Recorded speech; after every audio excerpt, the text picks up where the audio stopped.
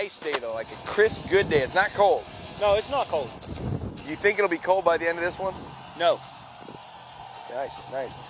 All right, last night we played Bellarmine. Didn't know a whole lot about them, coming from Kentucky, coming from that cold weather. Didn't know if they're going to have any game experience. They played a pretty good game. They didn't make an error.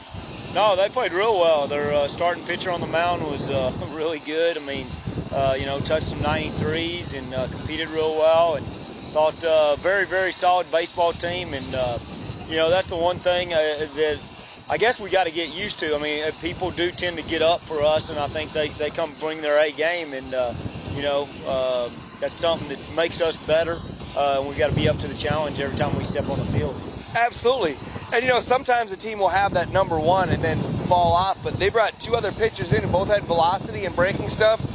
What do you think that all the way down their staff they're loaded like that? I hope not. I mean, I'll tell you what, and you and I were talking about it in the office this morning, just every time out, we hadn't seen a bad guy yet, and hopefully that guy's out there somewhere. Yeah, we're waiting, and if you're hearing us, Coach, save one for somebody else. Throw us a cookie.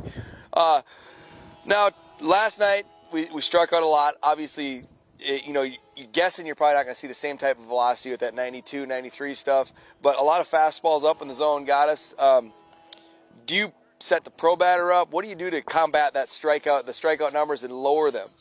Well, unfortunately, not enough time, between playing last night and coming back again today to really go work on it, but, just address it, and hopefully mentally we just get in the habit of swinging at strikes, and that's something that's always been a strength of ours, and so it's been disappointing to see us do that.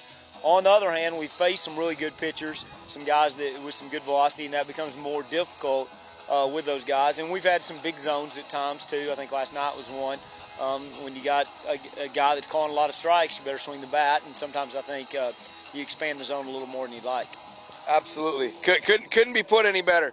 Now tonight, Bryant Rutledge is on the mound. Last year he worked real hard, was off Tommy John. His last outing he seemed to get it.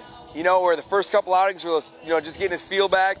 Started getting in the flow, mixed 3 pitches, even a wrinkle in a 4th.